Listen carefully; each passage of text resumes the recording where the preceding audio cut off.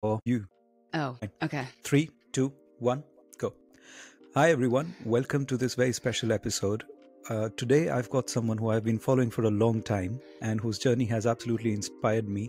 She's someone who champions the cause of mental health and putting yourself out there. She's got a massively impressive clothing line, which I think is very interesting, very artistic. Thank you, Michelle, for doing this today and sparing the time for us. Oh, thank you so much for having me. I'm so happy to be here, and I'm glad that we finally connected after all of this time. For everyone who's been living under a rock and doesn't know Michelle, Michelle has an Instagram page called Schizophrenic NYC, which she's ventured out into this whole initiative where she's got an apparel line. She's coming up with a lot of projects, which we'll talk about. But Michelle, get us started. Talk to us about your mental health journey and what got you interested in the whole project. I mean, you want to start from when I was a child? Is that where we're starting at?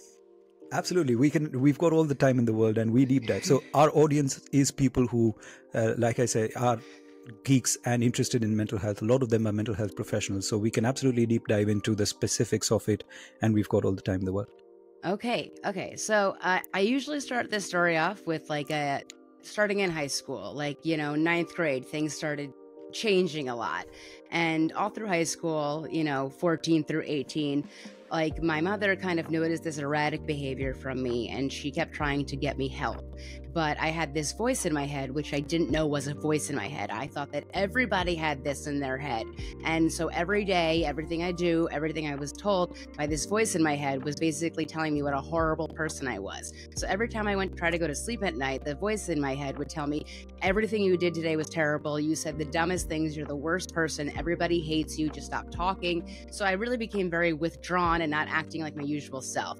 My mother kind of noticed this erratic behavior. She tried to get me help time and time again, but I just kept fighting her because I really believed my mom was trying to hurt me, sabotage me, or want me dead. I believe this wholeheartedly. So I go to college because that's my way of getting free of my mom, because I believed all these things about her. And I go to college and everything is totally fine for 2 months. I think I'm having the best time ever. I'm making all these new friends. I'm taking these cool new classes that I really like. And then all of a sudden, I have those same thoughts, same exact voice, same everything. And I'm thinking that my roommate, my best friend, is trying to hurt me, sabotage me, and want me dead. And I'm like, what? This makes no sense. Why would I be having those same thoughts and everything about my mom in the past? Why would they be around my roommate?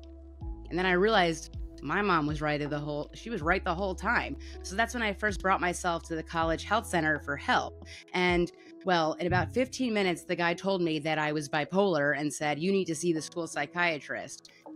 That lady was terrible. She didn't really ask me the right questions. She kind of just said, here's some pills, take these. Things didn't go so well. So for my first year of college, freshman year, I ended up in the psych ward twice for suicide attempts. And then once my sophomore year for suicidal tendencies. And I finally found a doctor in that town. The thing is, I was upstate New York, where it's just middle of nowhere, a fun college town. But then, everybody around there, it's why do you live here? Either just people, it's just kind of so this new doctor was like, here, take this pill. And the thing is, this little pill, I took it. And then all of a sudden, everything in my head was calm. All the fast repeating words, the nonstop chatter, all of the paranoia, it was gone. I was like, oh my God, wow. Is this how people think? Is this normal life? And I was like, I'm going to go take a nap. Because I hadn't taken a nap in years because I've never been able to. I'd been so jumpy all the time and my thoughts never stopped, so I could never take a nap. So it's I was like, I'm going to take a nap. Wow. So that went well for a while. The thing is, I had to take it 3 times a day, and it just sometimes if I dropped off, I'd get angry. But what helped me is that I was on the lacrosse team and I had my coach there that was very we had a conversation one time and she was like, listen, if you're going to play, you have to take your medicine, because every time you don't take your medicine, somehow it falls on me in some way, on her in some way, sometimes. So she was like, take your medicine or I don't want you to play. But we kind of had to keep that between us in some sense. So I graduated college. I no longer saw that doctor. I didn't have that medication. And I was living I was living outside of New York City commuting to New York City for like internships and stuff, and things weren't going well because I'd be trying to do work and like I couldn't sit behind a desk all those days, and I'd be seeing things, I'd be hearing things, and like I was not good at being an intern because if you're full of anxiety and you're supposed to be doing artwork, you think your artwork is terrible and you can't do anything. So I said to my mom, I was like, I need to speak to a doctor. I need to speak to a new doctor. And I spoke to some therapist, and I remember I thought she was so old. This is ridiculous. This lady is so old. Because, you know, when she was like, I found you a woman with decades of experience. She has so much experience. And I was 22. So if you think of a woman with decades of experience, very experienced, but also really, really old, that's decades of experience, isn't it? So I was 22 and this lady was like 70 years old. Like, and I understand, I'm not trying to insult old people, but sometimes you have to match, you know, the person with the therapist. And what my mother was just looking at was the experience, not really looking at why would I want to talk to a 70-year-old lady when I'm 22 years old?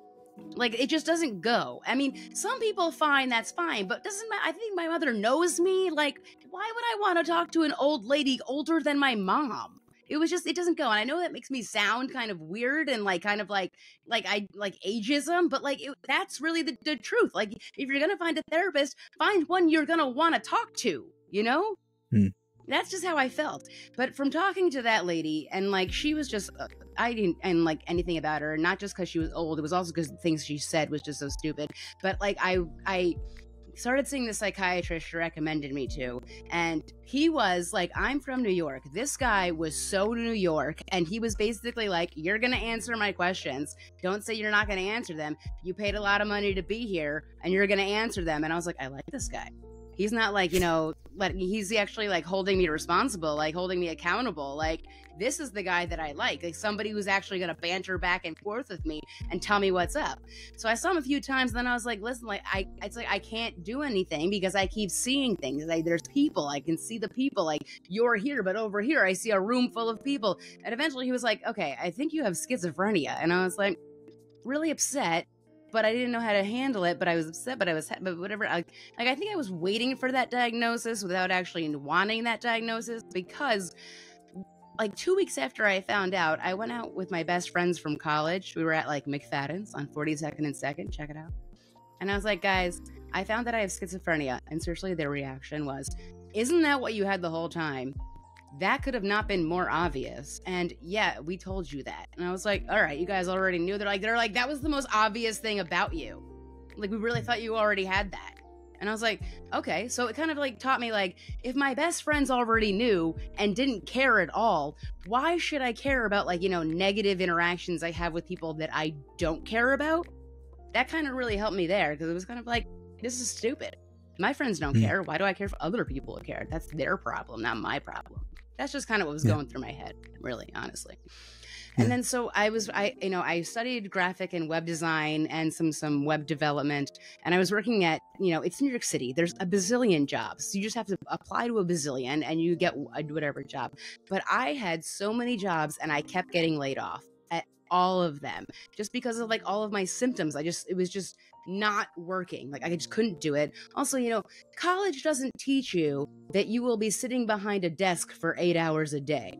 You know, they teach you, oh, this is work. This is what you do, you know, because the professors, they're chilling. They're having a great time. You know, professors have the best job ever. I know it takes a lot to get a PhD, but like, they don't teach you like, yeah, you're going to be doing this work behind a desk for 8 hours, not wearing sweatpants, and you don't get to take a nap. You know, they don't teach you that. So working with that doctor, there was like, first we went on this med, then we added this, then we added this, then we added this, then we added this, all based on things that I was talking to him about, things like that. And so I got better that way, but also, so since I kept losing all those jobs, I was like, listen, I need to work for myself. I got to figure out what I'm going to do. And I was like, you know what? Let's go big and bold. Because like I said before, I really didn't care if anyone else found that I had schizophrenia, because I thought it was stupid because my best friends didn't care. I was like, I'm just going to start this brand, Schizophrenic NYC. It's going to be like clothing and stuff, but I had no idea what I was doing. And I ordered a bunch of shirts. I spent $500, and my mother emailed my doctor and said, what is this crazy idea she's doing? Like, she just spent $500 on shirts. And my doctor's telling me this. And I'm like, listen, I have a plan. I didn't have a plan.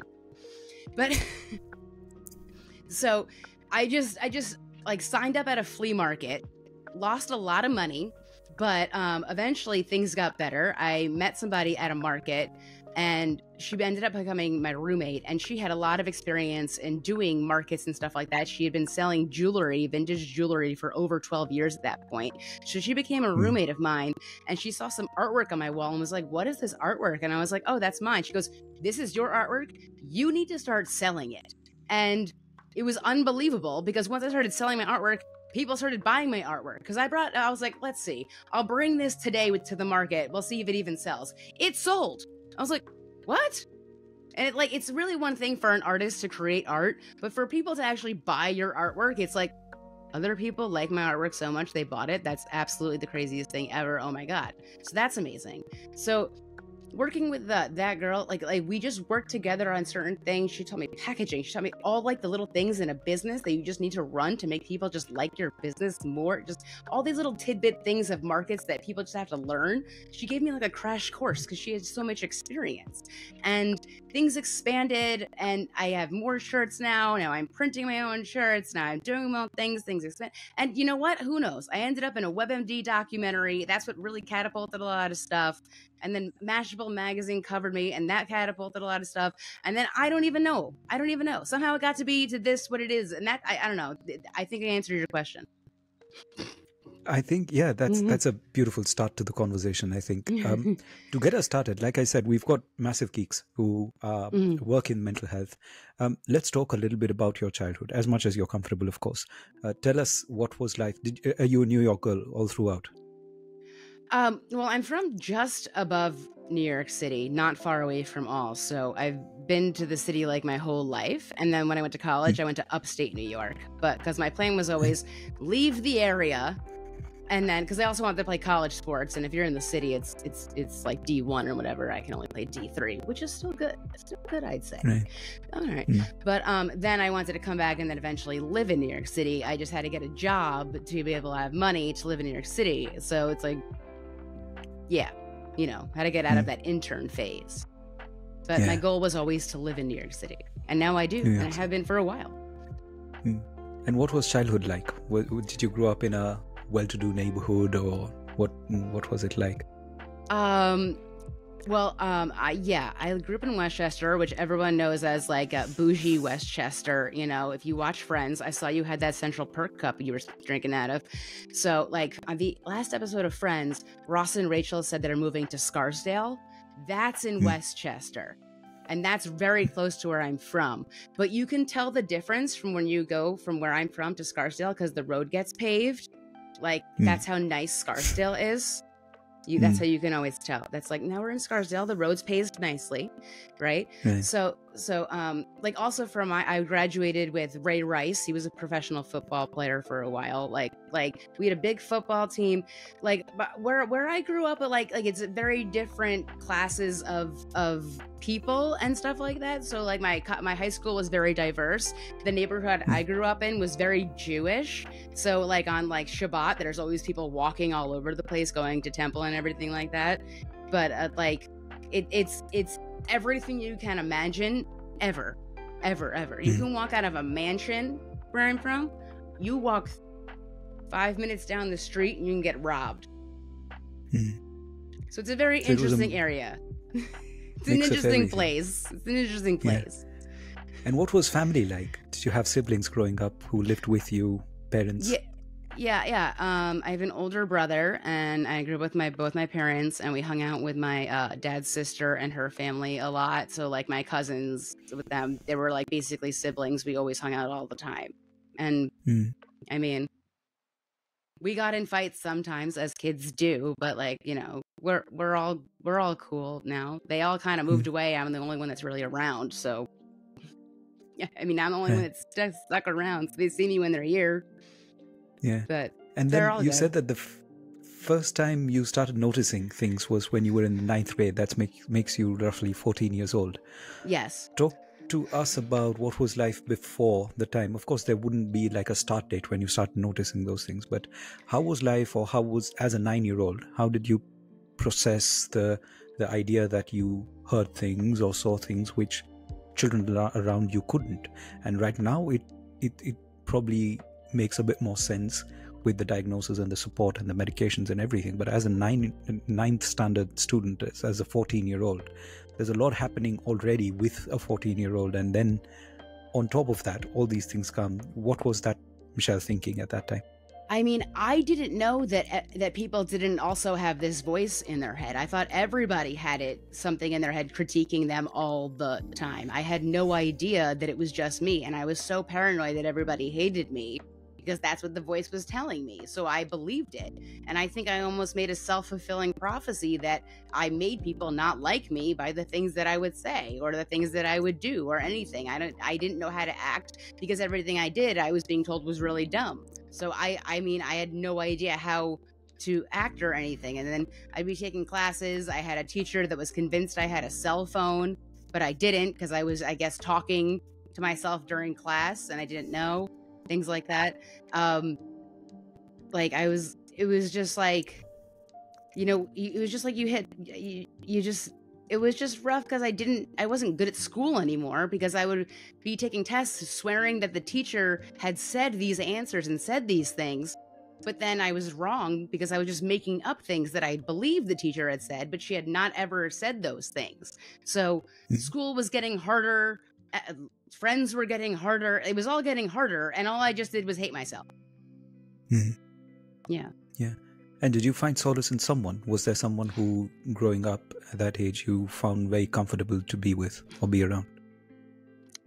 I mean, sometimes, I guess, I had some friends that were better. As I got a little bit older, I made better friends. I always had to just have like a close-knit type of friends because I always got too afraid around a lot of people that that somebody over there is talking about me, but that, you know, they weren't. But if you're in a big group, you just like, oh, she looked at me. That means they're talking about me, you know, things like that. So like just having a close group of people was like much easier for me to deal with.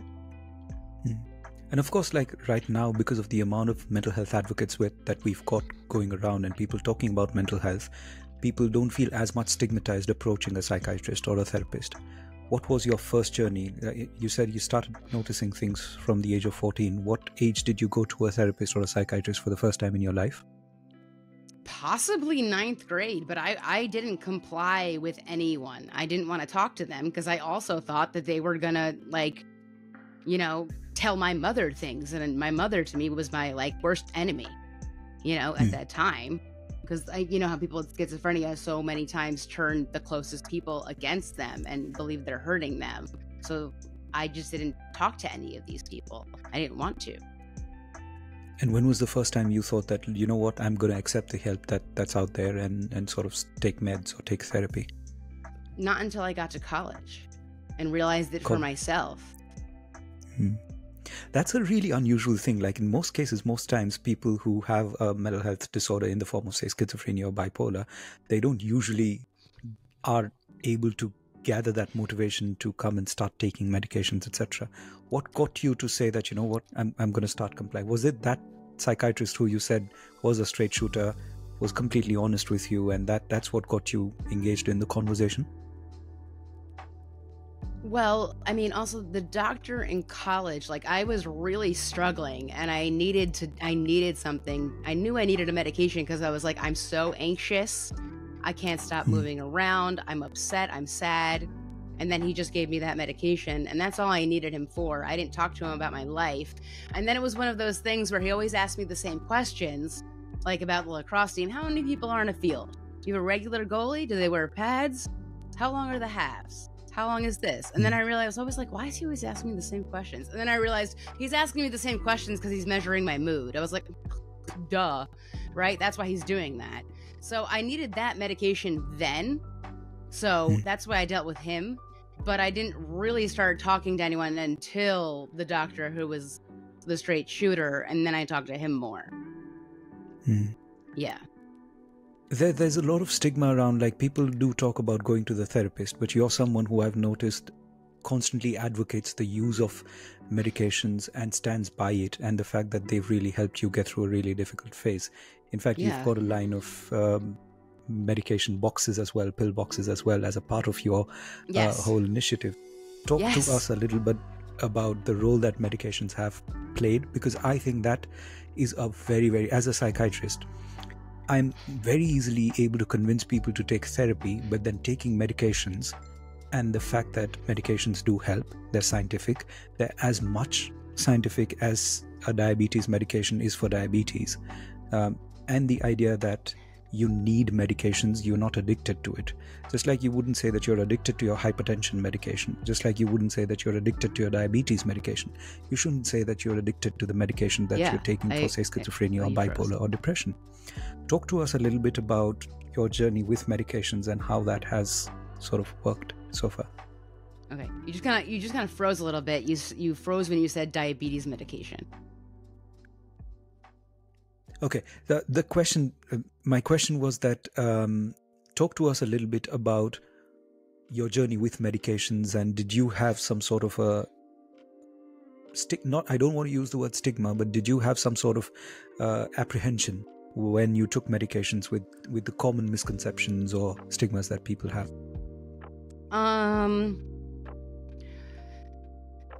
The thing is, I knew that I needed medication, and so I tried medications at first, like when I was like first 18 years old, from the health center, from that psychiatrist that the college recommended, and things went so terribly bad that because I didn't know anything at that time, and they didn't tell me that, like, you know, these medications can make you feel more depressed. I didn't know that. So when I went back in there and she's like, well, how do you feel? I was like, I guess I feel good, because, you know, me in my life, I never knew what real happiness felt like. I was just going by the monitor of all of my friends, because they all said, like, I was acting all out of control. But I took these pills and I was much more quiet, more subdued. I wasn't happy. I was just kind of just like, whatever. And they were like, oh, well, I was thinking I was doing better because I wasn't running around all over the place talking to everyone. So I said they were doing better. I was doing better on them, but I wasn't, you know? And I never really told her that until I had to go to the psych ward, and then I never saw her ever again. And I'm pretty sure the whole big blow up there, the whole big thing, the whole big scene, everything with that got her fired, because I kept explaining I had no idea that this medication could make me feel worse, because I was doing what she told me to do and I didn't feel better. I had no idea. So that for a little while made me not want to take any medication, until I realized, like, I can't live life like this. I can't live life feeling this way. There has to be some way that I could feel better. I don't like this. You know what I'm saying? Like, I didn't like the feelings that my body was just doing. I felt anxious. Like I was going to run around all over the place. I couldn't concentrate. So every medication that I took or take, and everything that I do, is just to make me feel better. And I know people say they don't want to take medication, but do you want to feel better? Are you not liking how you're feeling now? You know, I don't think medications are bad for you. I think they're only trying to improve your life. And anyone with a stigma against it is thinking, oh, they want to be like that person over there who's so sick. Like, you know, who's sick? Who are you comparing yourself to? You know, especially, you know, you might think of, maybe they're thinking of, oh, medications in the past, in the 50s, they doped everybody up and everybody was so messed up, everything. Like, medications now are so much better. And like sometimes you have to take a medication for like the side effects of your other medication, and that's okay. It's not that bad. It's fine, right? There's nothing wrong with it. But like, I was kind of, for a while, I didn't want to take medication until I realized I like life better when I'm on it than when I'm not on it. So that's where I thought it was a good idea. You know, when I realized beautiful. Yeah, sorry, please go on. No, I just realized that, like, you know, life is better on medication than it is off medication, and I wanted to have a better life. I think that's one of the major things that got me to ask you to do this, was the idea, the way that you address the stigma around medications as well. I've practiced in a couple of countries. I've practiced in India and now in the UK. Walk us through the mental health system in the US. I know that a lot of things work different from state to state as well, and a lot of it is insurance based. I've worked in private in India as well, and I've worked in government hospitals in India, and then in the UK as well. But walk us through what the mental health care system in the US is like, and what are the things that would be your reflections or places where they could potentially improve? Well, the mental health system is very interesting in the United States. I don't know every single thing about it, but it's not the easiest thing to deal with because a lot of like jobs, their mental health like package, you get 10 visits a year to a therapist. Like who is that going to help? You know what I'm saying? So I think that a lot of workers, a lot of jobs need to change that. You need to like also include like actual real help for therapy. Like 10 visits a year is not enough. So just a sec. So no matter how good you are or how bad you are, you get a fixed 10 therapy sessions a year. Well, it depends where you work. But most places, if they even do offer mental health support, will give you 10 visits a year. If they even offer it, that's what you'll get. Right. And that's not going to help anyone, right? And then, okay, so the medications can be so expensive.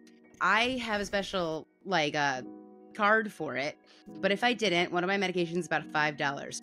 My friend, she does not have the same insurance as me. She pays about $450 for the same exact medication that I take because we're on different insurance plans. And that's $450 for a week's supply, a month's supply? For a month. For a month. Yeah. So my insurance is very good and I don't have to pay that much money for my medications. But if I was not on my insurance, it'd be about $1,000 a month. So that's something. Are we talking completely separate costs for seeing the psychiatrist and seeing the therapist besides the medications as well? Yeah. So also like some psychiatrists like my own doesn't even take insurance. He doesn't even take insurance. Otherwise, if you have like a lot of people with mental health issues, they're not working at very good jobs or very high paying jobs or jobs that have great insurance because a lot of their mental health issues get in the way of that. So they have to get other insurance, which is very bad insurance. So they can only try to find therapists that'll take that insurance. And the therapists are usually not the best if they're taking that insurance or they don't have any real good experience at all. I know I said before decades of experience, but like I had a friend with an eating disorder and she talked to a girl who was obviously very new and she was like, "Oh, you have an eating disorder? Oh yeah, I have a friend. She's just so skinny and she just keeps eating and she doesn't gain any weight." Would you say that to a girl with an eating disorder? She was like, "Oh my God." Wow. She said my friend was on the computer Zooming and she said she just closed the computer and was done. She just shut it off. Like, you don't say that to a person with an eating disorder. You don't talk about your friend that can't gain weight no matter what. Like, that's a person that will take a Medicaid. You know what I mean? Medicaid. Yeah, so we don't have that free healthcare in America, but we have that Medicaid, which is free healthcare only if you make below a certain amount of money. But then you have to find the people that take the Medicaid. That's the people that take the Medicaid. You know what I'm saying? Because it's the Medicaid, from what I've been told, is like, if you take a patient that has like a very good health insurance, you fill out a little form and say you make $100. If you take Medicaid, you fill out a stack of forms and then maybe you make $20. Why do people want to take Medicaid? You don't want to take Medicaid. So you're stuck with this crap. You know, you're only taking Medicaid if you're not getting a lot of clients or you're very new. That's what I'm saying. So our free health care for the poor people who make under enough is not very, very good. So you're kind of stuck you're stuck. You have a bad mental health. You can't get a good doctor, things like that. It doesn't work very well that way.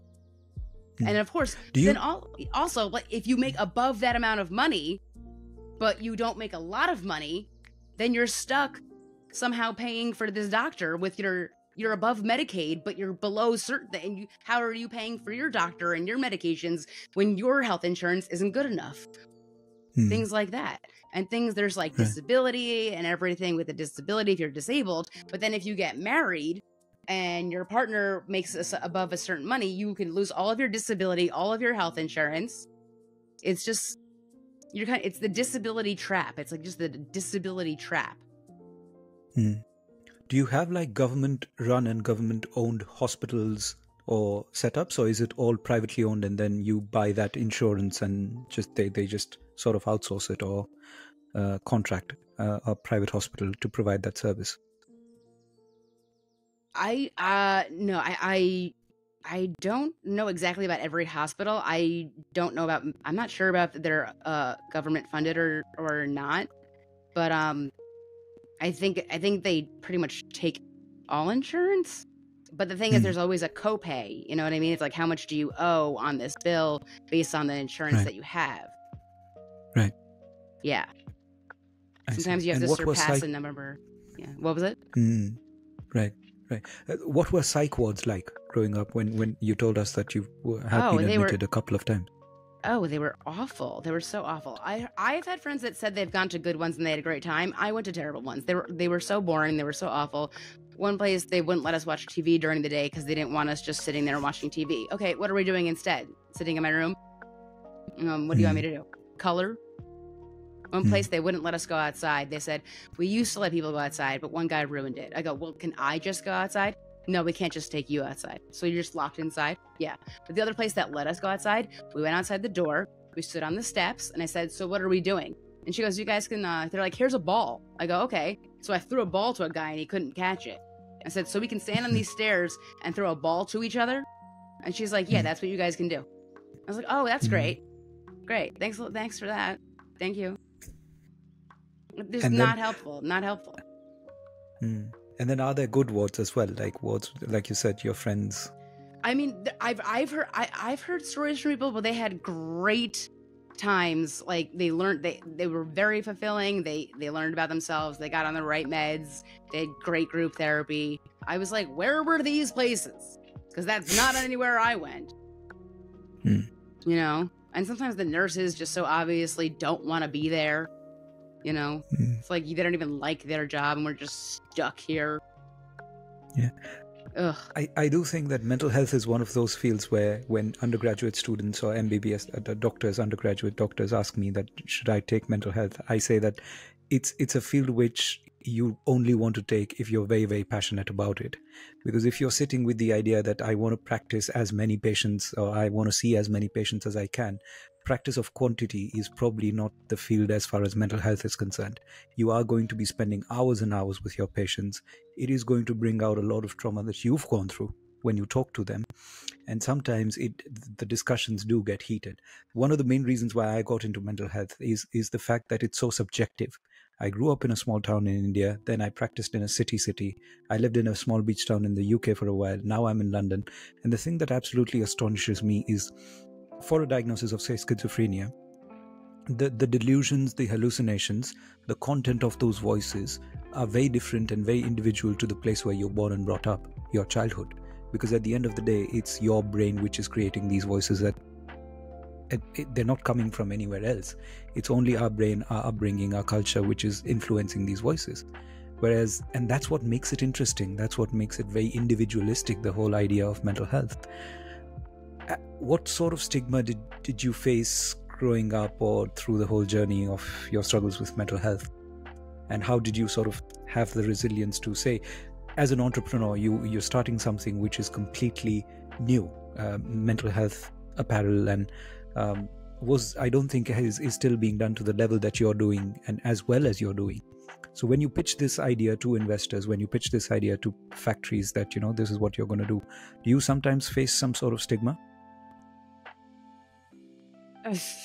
I mean, no, not really. They're kind of like, I don't think so, but it kind of just is what it is. I started off doing something that nobody else was doing, and people, like, I pop up on the streets of New York City and they just start talking to me. People love to talk to me about like that, because as soon as I say, like, I have a mental illness, I have schizophrenia, people are always like, they have a mental illness, a friend does, or a family member does. So I just connect with so many people, and I just talk to so many people on the streets, and people once I say I have schizophrenia, people will just tell me their life story. And I'll just talk, and everyone's got something to say. Because 1 in 5 New Yorkers has a mental health issue, but they don't talk about it because of all the stigma. So I think people can really relate. I've gotten some very strange looks. I've gotten people who have been mad at me. They think I'm making fun of people. But it's like, it kind of just is what it is when it comes across. Like a Scientologist once came up and was like, I don't believe in medicine. I was like, you can keep walking. Just go. Keep walking. Bye. Bye. You know, you don't have to say anything. You know, nothing nice to say. Don't see anything at all. Bye. See you later. I don't need you here. Bye. Yeah. You know, I actually visited a Scientology church once and got through the whole assessment that they do as well. Could be a completely different conversation. But talk to us a little bit about, besides apparel, besides the clothing line, you do a lot of work around mental health. You've got a podcast as well. Tell us about all the interesting work that you're doing besides the clothing line. Oh, yeah. Okay. So, I have a podcast, a bipolar, schizophrenic, and a podcast. It's with my friend Gabe Howard. He's bipolar, and we just have this podcast. You can find it at bsp.show or on your favorite podcast player. And it's him, the bipolar, me, the schizophrenic, and together we have a podcast. And it's just like we find a topic and then we just banter about it. And people find it funny because we're just the most ridiculous people, and that's what we're doing. And then I work with different pharmaceutical companies, and we create content together. We have some stuff coming up. It's going to be coming out on my social media. You'll see that soon. And God, what am I doing coming up? I don't know. I don't even know what I have doing coming up. We'll see.